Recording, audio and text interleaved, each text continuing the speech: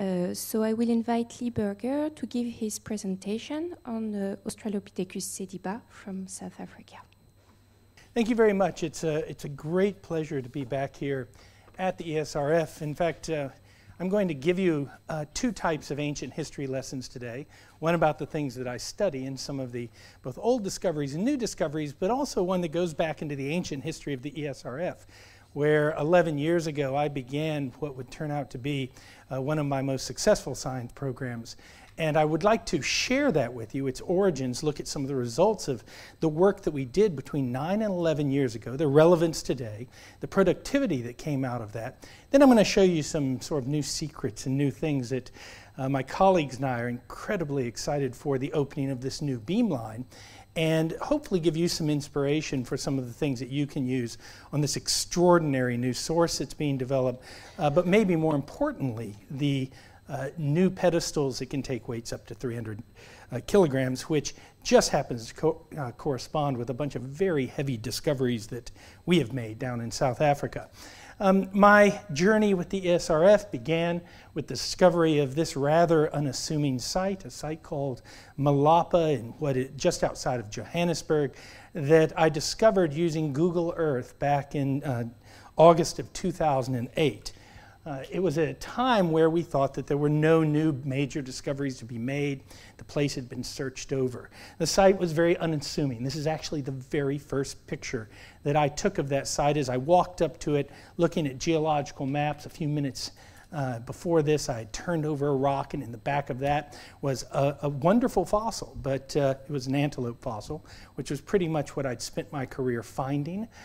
Prior to that, but remarkably this little hole in the ground was just a kilometer away from where I'd spent 17 years looking for these ancient human relatives, some of the rarest sought after objects on Earth. This site is unassuming. It's one of the smallest sites that we've ever discovered out there. This was, by the way, 10 years ago, super high-tech, expensive technology that we applied at great cost. You can do a better job with your iPhone today than this. But just to give you a little bit of the idea of the scale of this site, it's only about 6 meters across, and it's only about 4 meters deep, that which was exposed at the time. But what made it such an important site was actually my 9-year-old son and his discovery.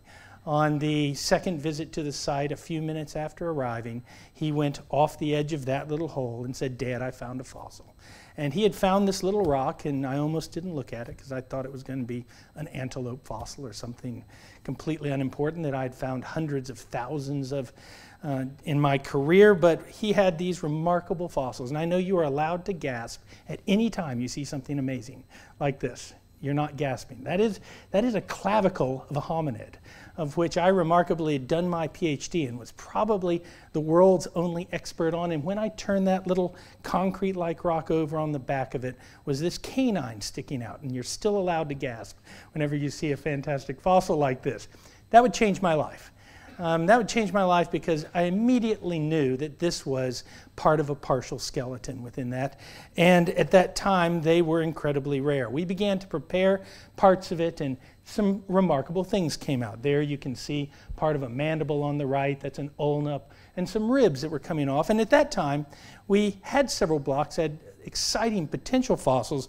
We decided to move into the sort of radiation sciences. My wife is a radiologist at Johannesburg General Hospital. And so with a possible fossil, I snuck the rock down there one morning before patients were due, ran it through the scanner, and saw this image. That image was an extraordinary image. It's an image that, in fact, probably had never been seen by any scientist in the history of the search for human origins. That's a skull that you can see in cross-section, entirely contained in this tiny block. We could only see a tiny fragment of it that had been exposed by preparation. This made us rather excited.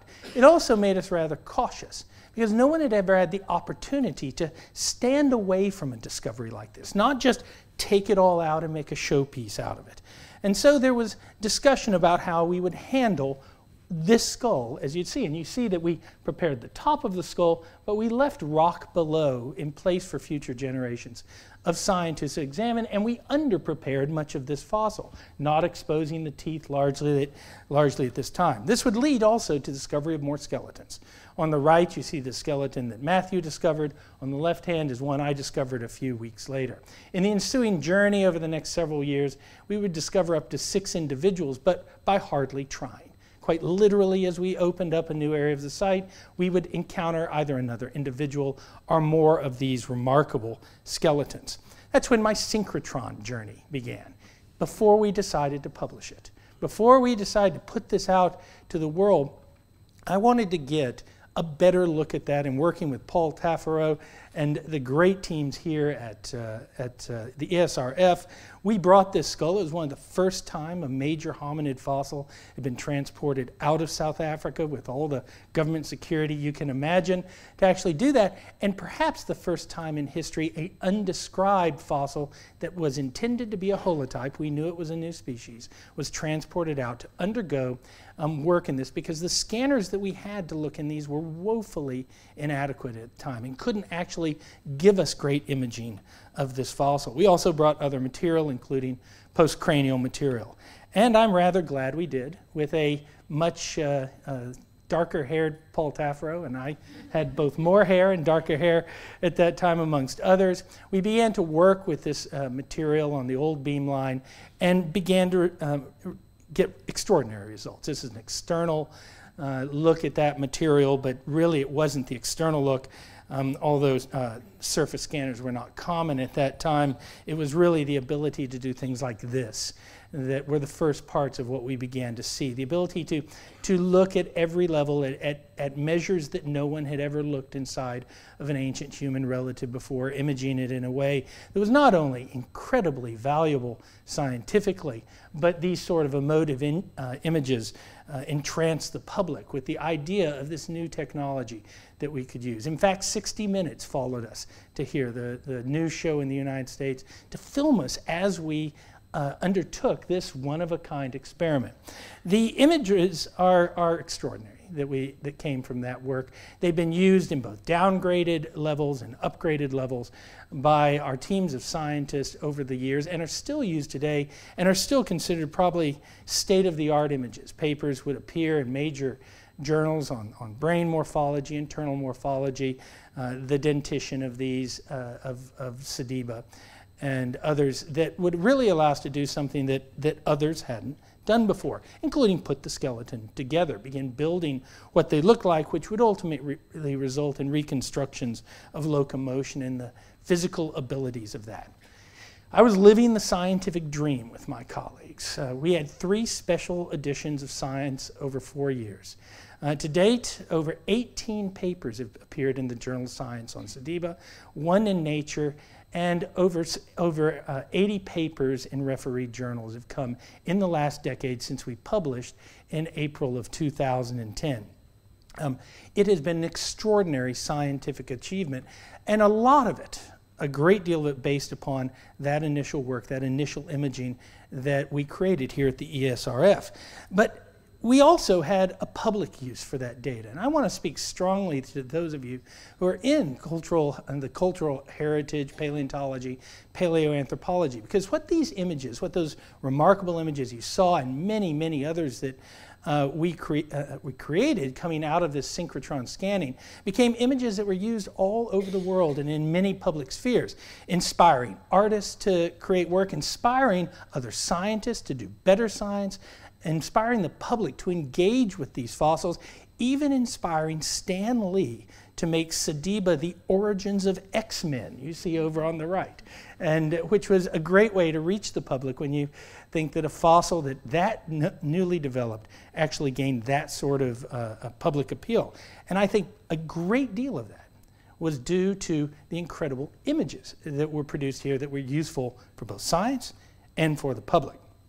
It also allowed Sediba to be named, in fact, in December of last year as one of the 10 most important scientific discoveries of the last decade.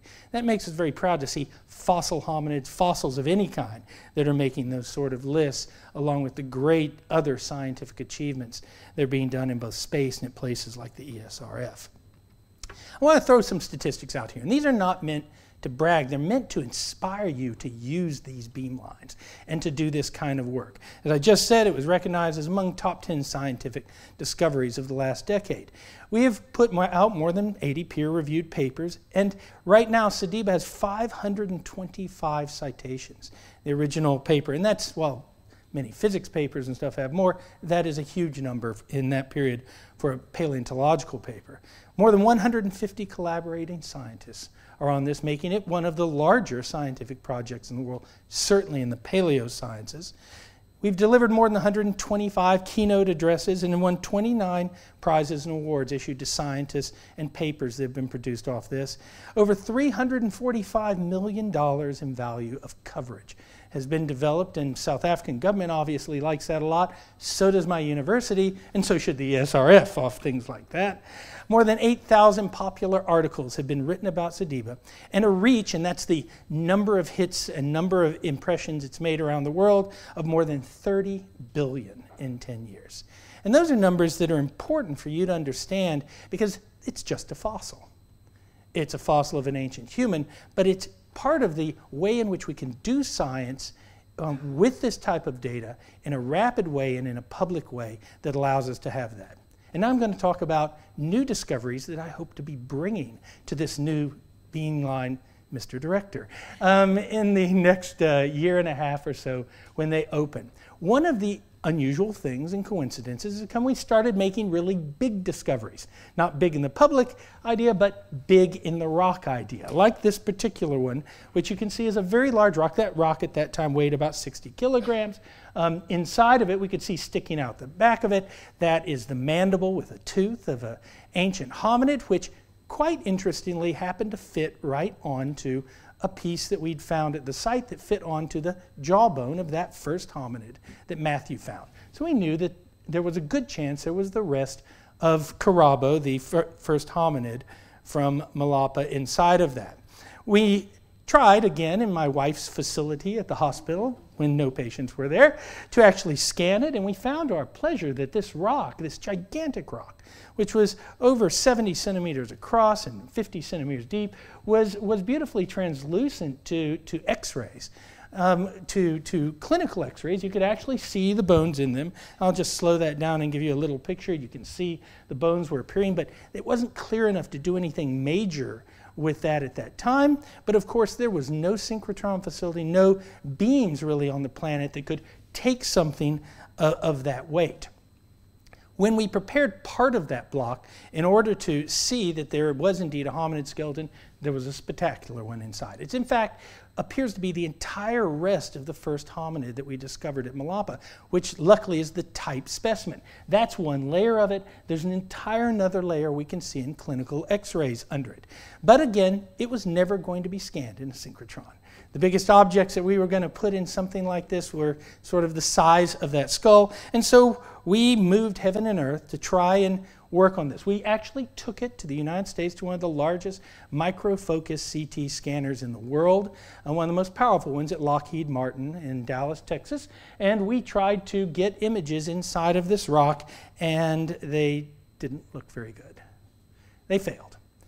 And we're not sure why they failed, because the Malapa material is superb in synchrotron, it's superb in clinical X-ray, and it doesn't work in any of the micro CTs that we have. And so we are very excited, Mr. Director, to potentially bring a large object that seems designed for this new beamline and should be a perfect working case to see a very important fossil that we may then leave for future generations of scientists to save data within that. This is a spectacular discovery. What you're looking at there was that area that was blackened just above the skull of that, the holotype of Sediba that Matthew had discovered. What that appears to be is fossilized skin, dating to 2 million years before present, including venous structures, the base of hair roots, follicles, and other things. We, again, have attempted to use our own microfocus CT scanners and others, and the imaging isn't great. But again, I have great hope because this looks like the kind of thing synchrotron was designed to see. And if so, we may be able to look at things like hair follicles, whether it's fur or hair, and other amazing things that I think no one ever thought would come out of a hominid. And so that's on the table for the next generation of these beamlines.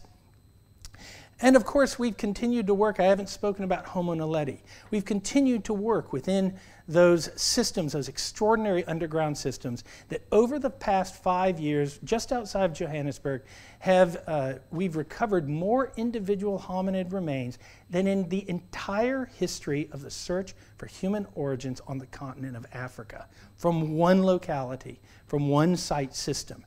And we've been continuing to work in there, and we've encountered problems. Problems that can't be solved because the material is not coming out in small fragments.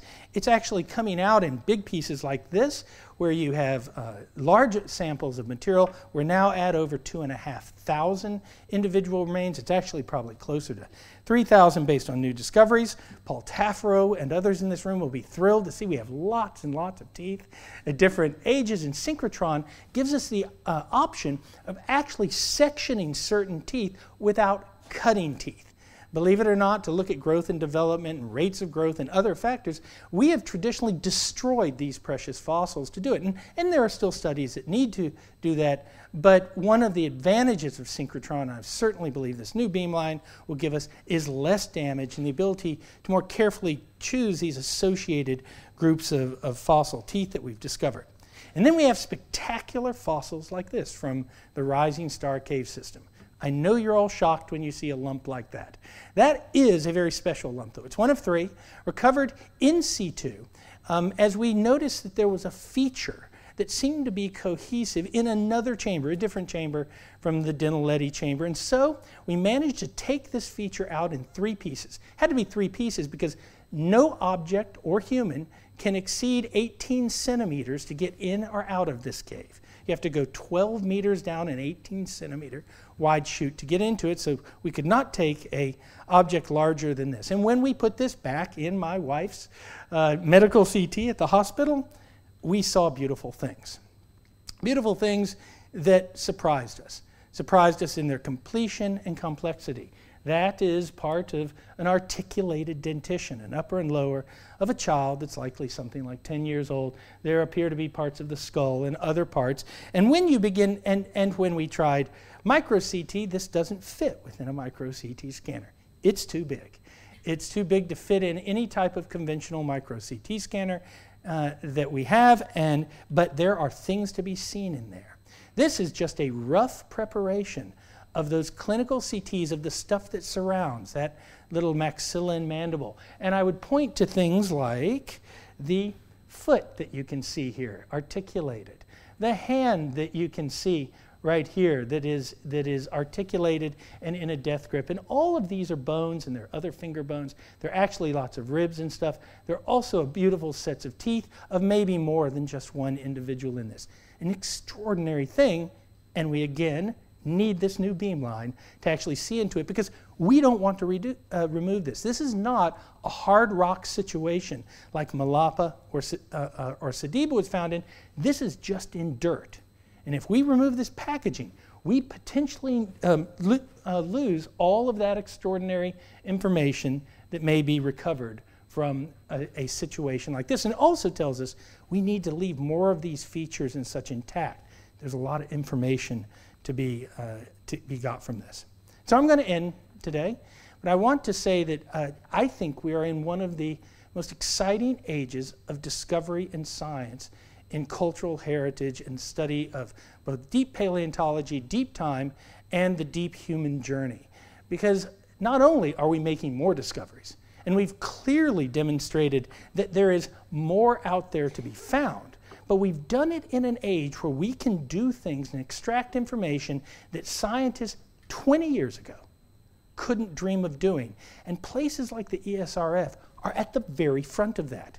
You're looking at a leader of one of the largest teams of scientists in the paleosciences in the world, and we have experimented with all the modalities, all the X-ray modalities. And while many of them give brilliant results, that the synchrotron results we achieved even 11 years ago are still the gold standard for that. I think you're going to hear that a lot during the course of this conference, but I hope that we've been able to give you some inspiration around the potential, both the output potential of data from places like the synchrotron, the publishability of data from the synchrotron, the excitement of data from the synchrotron, and also ways of using new objects that nothing could deal with and would have been destroyed in the process of preparation that this new beamline will offer us.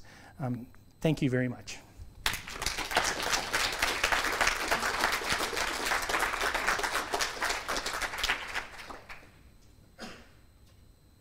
Thank you so much.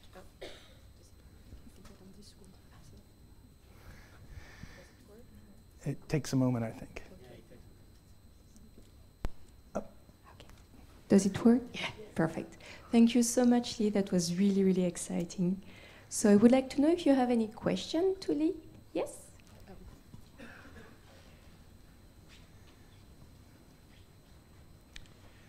What is the composition of the soft tissue fossil, the scalp section that you showed? We're not really sure. We conducted Raman studies on it and other, X-ray diffraction. What it appears to be is it was likely to be mummified skin that displaced itself in the preservation process. The fossil was preserved in calcium carbonate very quickly, potentially due to insect activity, interestingly, around it, which then pulled it away. And there seems to be some silicification that occurred in there, but we're not exactly sure. And some of the potential that we have on potentially even other beamlines as we begin to explore what the causality of this is. I expect, without knowing exactly how it happened, that's going to be part of the stake because we can't see beyond the back. I suspect that this is not an uncommon occurrence. On the back of that large block we're going to be bringing is an antelope fossil that clearly has skin on it. And there may even be muscle tissue preserved within that. We have from the other hominid, at least one other hominid, what appears to be skin preservation, very convincing skin preservation. I suspect that what happened in the past, because of the way we are preparing things manually in large areas of paleontology, we were wiping through that evidence because we didn't believe it existed. I think that's true in dinosaur paleontology. Well, I know it's true in dinosaur paleontology. I think it's true in many others, and it's probably, I think that one of the values that things like synchrotron are going to offer us, and there are, we can speak to the downsides of over-radiation and stuff and talk to that in a moment, but the upsides are being able to conserve situations like that for either future modalities or future scientists. Thank you. Any other question?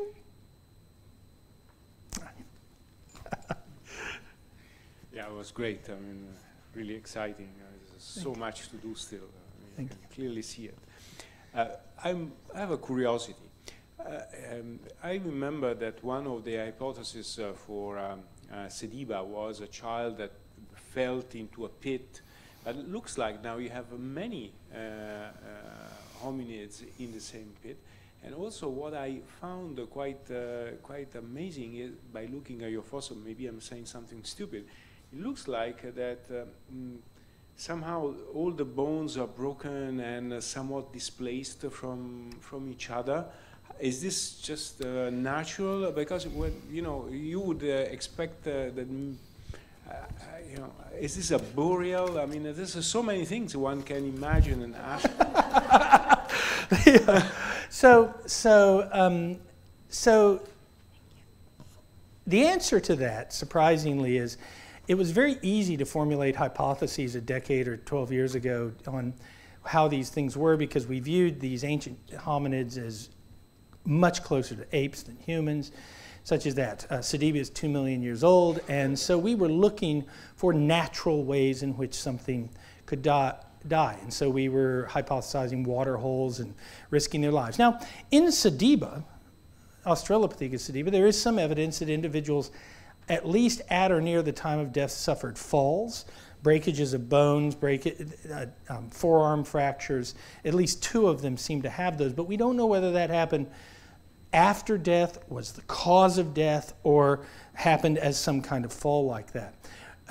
What we do know is that most of those hominids actually from Malapa are articulated and intact, or as close to it as most of us paleontologists ever dream of in our lives. This is a second skeleton. But the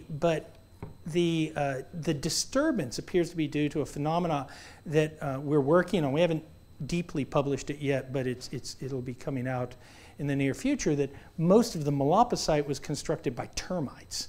That is, termites actually built calcium carbonate hills over top of these fossils, and that's what allowed the preservation, but also probably some of the shifting and disturbance.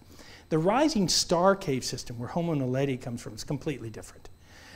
We have not found any evidence that they were killed by predators, that any of them have any significant injuries on them. They weren't killed in a mass death. They weren't brought in there by flood.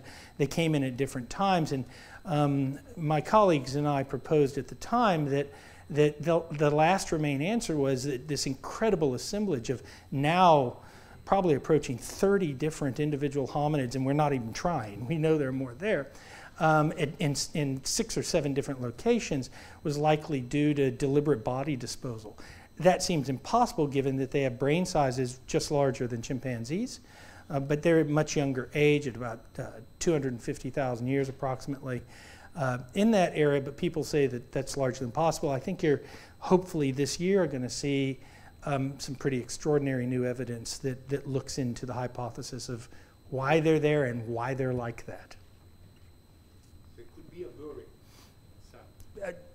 That is a possibility I'm not going to say out loud on YouTube.